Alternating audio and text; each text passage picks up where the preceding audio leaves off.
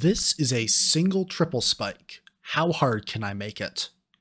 Now, before I go and just start outlining each individual frame of this, I need to set some ground rules. These are 3 things that I'm going to make sure to keep aware when trying to do this. First is no dombabuffing. I'm not just going to outline a hitbox trail and make this abomination. I'm going to limit myself to 3 clicks per frame, and that is actually going to come into play. And lastly, I'm not just going to brute force a ridiculously high FPS. And now with those rules set up, let's get started. I've just measured that this is a 7 frame gap on 60 FPS. And with the addition of this tiny spike, it becomes frame perfect.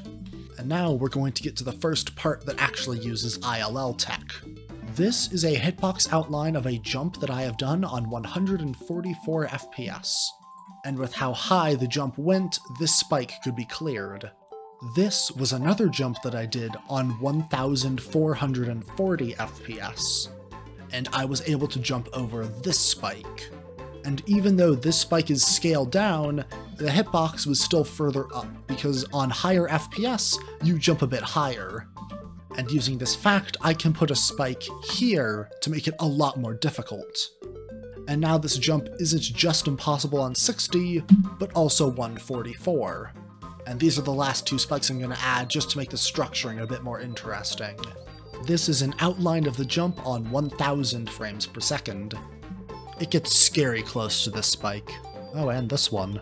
The next thing I'm going to add is a dash orb. If you saw the minus wave video, then you already have a bit of an understanding of this. You have to click twice to both activate the dash orb and then jump. But this can be made even harder if the dash orb is set to multi-activate. Each time I click, it'll activate the dash orb, and no matter how many times I click, I will never be able to jump. There, however, is one way to get around this, which is to pause the game using Frame Stepper and click not once, but twice in a single frame. This is why I had the no more than 3 clicks in a frame rule, because otherwise you could just spam a bunch of these layered on top of each other and click a million times in a single frame. And with only 3 clicks allowed in a frame, I'm probably just going to stack 2 of these on top of each other, right? Well, not entirely, because there is the pink dash orb.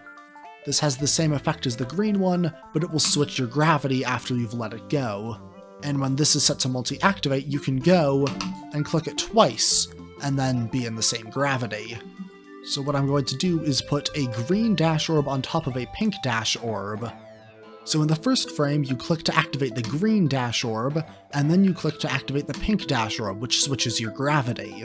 And then in the second frame, you activate the green dash orb, and then activate the pink dash orb, and then you activate the toggle orb down there, which doesn't do anything, but lets you actually jump. Which means that this jump right here requires 5 clicks in 2 frames. The last thing I'm going to do is add some mirror portals, so not only do you have to do an 1000 FPS near frame perfect, you not only have to click 6 times in 2 frames to do that frame perfect, but you also have to do it blind. So without further ado, here is the hardest jump that I was able to make without dombabuffing or using a bunch of morbs.